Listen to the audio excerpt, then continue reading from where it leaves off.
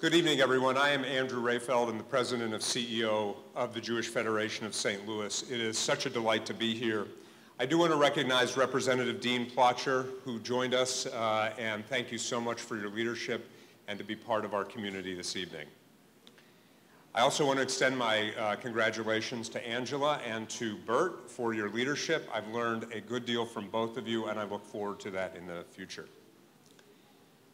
On the walls of my home in University City are posed candid snapshots of Morris and Frances Slotnick, my grandmother and my grandfather, whose family treks from Eastern Europe in 1906 ultimately led to this annual meeting tonight.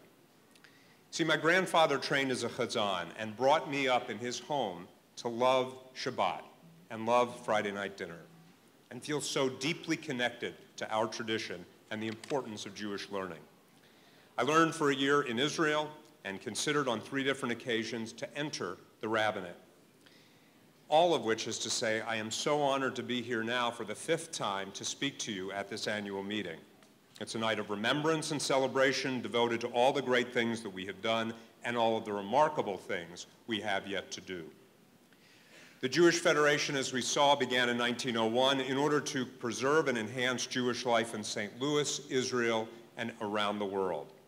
Part of the system that began in 1895 to meet the needs of 2.5 immigrants like my grandparents. Today, our community is different, and our challenges are unique. But at its core, our mission remains the same. We are here for each other in times of joy, in times of need, building a strong and vibrant St. Louis community connected to the Jewish people around the world in a manner that helps them live lives of dignity, meaning, and purpose. Dignity, to make sure there's not a single member of our community who goes without basic support, whether that's food or clothing or housing. Meaning, to ensure multiple access of life into Jewish learning, Israel, and the Jewish people as part of a life well lived. And purpose, leveraging our human and financial resources to help anyone in need on the basis of Jewish values. And we do that in 2 ways. Number one, in a way that we've done since 1901, and that is we operate as a foundation for Jewish philanthropy. We do it in a 5-step process. We assess the needs of the community every year and on a long-term basis. We plan to meet the needs. We raise the funds to execute those plans. We invest in the community and our partner agencies, and we evaluate the impact of our work. Assess, plan, raise funds, invest, and evaluate. We've done that, and this year alone we will be investing in any number of ways over $13 million to sustain the Jewish people here and abroad.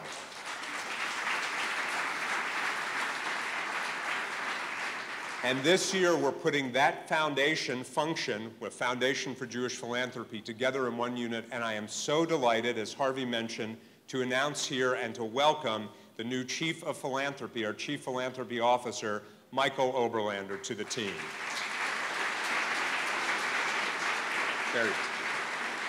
It has brought such energy and life, and it's been so appreciated. At the same time that we've been a Foundation for Jewish Philanthropy for over 100 years, over 30 years ago, we started to do something else. We started to become a provider of direct services to the community through our Brodsky Library, through the Holocaust Museum, through the community archives that put together such a beautiful, beautiful video. The PJ Library, Community Concierge, NextGen, thanks to a separate grant from the Steinberg Family Foundation. And I want to thank publicly Sonia Dubinsky's leadership over all of our direct services. She has led it and will continue to lead it with integrity and purpose. So how are we doing? As a community development organization, any of our measure of our work must in the first instance be the measure of the vitality of our community, the connections we foster to the Jewish people and their tradition, our support for Israel and Jewish communities around the world, and our ability to mobilize our own community to help suffering and to help relieve those from suffering from injustice and inequity, particularly in our own region. In so many ways, we are seeing positive signs, even as there's so much left to do. in the first instance? Can we recognize the vibrancy and the achievement of Covenant Places Phase 1 that came to open, and thank Joan Dennison and her board chair, Scott Malin, for a tremendous achievement. Just a few weeks ago, we celebrated the JCC Maccabi Games, and Lynn Whittles, who couldn't make it because she had, I don't know, her son's getting married in Philadelphia, as well as Stephen Goldenberg, the board chair. Thank you and the hundreds of volunteers that you leveraged to mobilize that event for our community.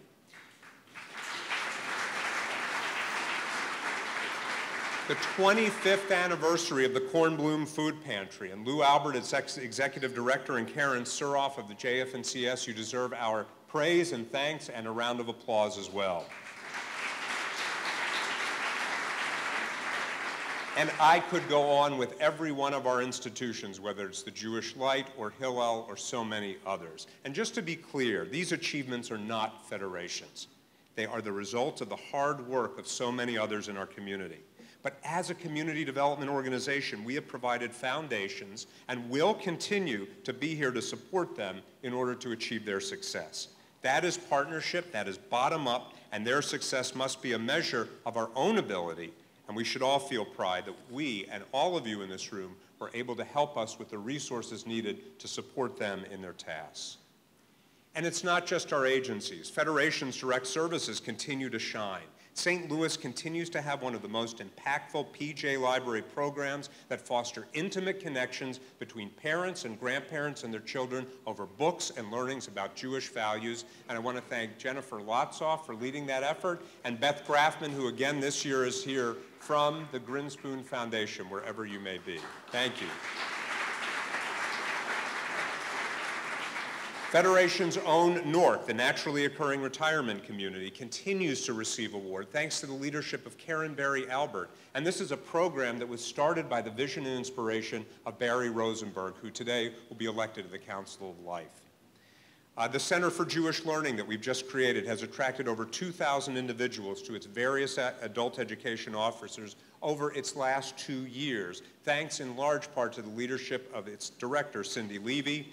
And finally, the Millstone Institute that continues to receive national recognition. I want to thank Marcy Mayer-Eisen, Karen Scher, and the lay leadership of Paul Flotkin, who led the committee for Millstone. Thank you. And of course, a great thanks to all of the lay leadership, Ken Hirschfeld and Myrna Mayer, for your support of the Holocaust Museum and Learning Center, which every year touches 30,000 individual lives in St. Louis. Now that's all the ways that we have impact in the community. Another measure of the state of the Federation is also the level of direct philanthropic support. And on that score, I'm so pleased to announce that in 2015, the Federation had its first significant year of growth in the number of donors in over 10 years. Our donor base grew for only the third time since 1989. We saw the number of donors aged 35 to 50 increase by over 11%, and we saw the number of individuals in the baby boom population, the hardest, the one that has been declining the most, in fact grew by over 8%. That's people who are in the ages of 50 to 71.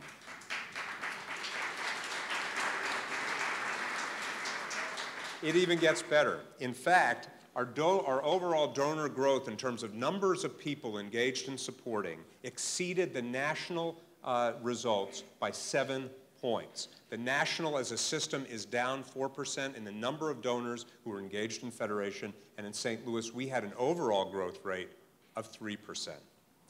Now the 3% growth rate is a good start, but it's only a good start. It's only the third time in 25 years we've seen any growth at all, but we have our work cut out for us. We need to grow our base quickly because of the demographics of our donor population.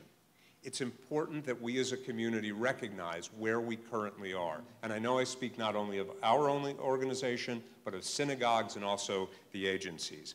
Over 1/3 of the total value of our annual campaign comes from donors who are over the age of 80. 1/3 of the value of our campaign comes from donors over the age of 80. That is a particularly high number. And this is why the significant growth of the numbers in the 35 to 70-year-old range is so significant for the sustainability of our organization and our ability to be there to help those in need.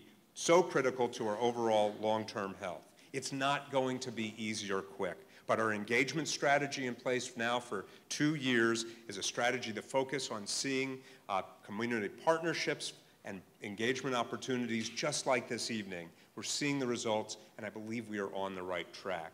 And to that end, I want to especially shout out the Women of Women's Philanthropy of Jewish Federation of St. Louis, led this year by Michelle Rubin and staff Julie Gibbs.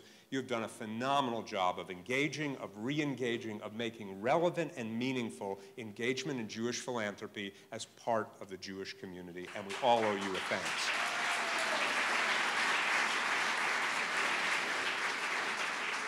As a community development organization, our ability to succeed depends upon the work of our volunteers. And I just want to add my voice of thanks to all of the dedicated lay leadership who have spent countless hours devoted to making our community better. A special note this year is to Tim Stern, who single-handedly recreated a volunteer campaign committee structure and whose leadership is helping us attract a new generation of support. Thank you for your service, Tim.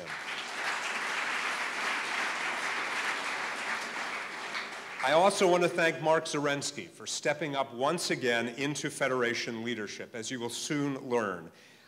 Mark took the mantle when Michael stepped down from his lay leadership as treasurer and was appointed to serve out the remaining 2 weeks of his term, and you'll hear we will be nominating him as Michael's place.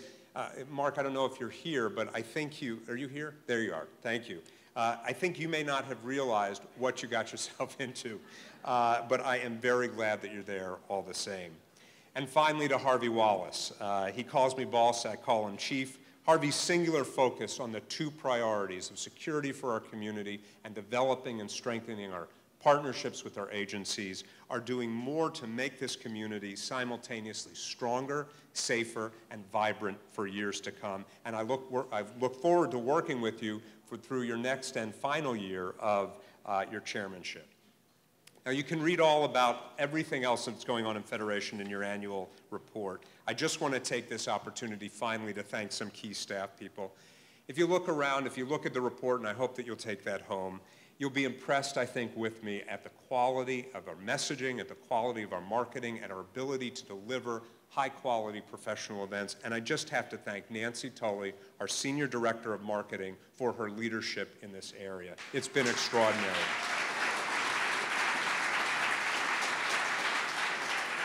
And just to name her particular staff this evening, Penny Taylor, Amy Packett, Sam March, Grace Cohen, and Jason Williams, they have just been doing such a beautiful job. Thank you, and we look forward to seeing just what's next. And finally, a special note to the work of our new campaign manager, Joel Frankel, this evening, whose hard and passionate work have already yielded great results, along with Lori Wishney, who keeps me on track and schedule. And if you have a regular conversation with me each year, it's because Lori reminds me to get it done. So thank you, Lori. Our community thanks you. Finally, I want to thank the other members of my senior staff who are here tonight and complete an exceptional team. Stephen Cohen, our Vice President of Planning and Allocations, who's working in close partnership with Michael Oberlander. Don Hannon, our Chief Financial Officer, wherever he is, he's back here somewhere. And finally, the person that is the key to any success we may ever have as a community, and that is my executive assistant, Clayton Merritt. Clayton, thank you for keeping me on track. 110 years ago, my grandparents were able to come to America because of the support that federated philanthropies like ours was able to provide to them and to our family. 110 years later, it's with deep feeling and meaning that I see that continuity before my eyes tonight. Not just in the legacy of our board chairs or the work that we did, as you saw in those videos, but I mean, or even in the memory of Alan and Sig, nor even in the hundreds of you that are here that have registered and that will join us for our campaign kickoff in just a moment. I see the continuity very personally in the eyes of Morris and France's daughter, my mother Beverly, who sits here, and I'm so honored and full of emotion that she is able to join me in such events, who raised me to love our tradition, our learning, and our people as a catalyst to do great things in the world. It's with a profound sense of tradition that I see this evening through the eyes of my wife, Miggy, my son, Hoban, who along with Beverly are all here tonight, and Emma, my daughter, who's with us in spirit at college in New York. It's this family, close and extended, all of whom have so beautifully enhanced my life, all of you who have worked so hard for our community and demonstrate day in and day out the power of our people, the strength of our tradition, and the value of making Jewish community part of a life well lived. Thank you so much for everything you do.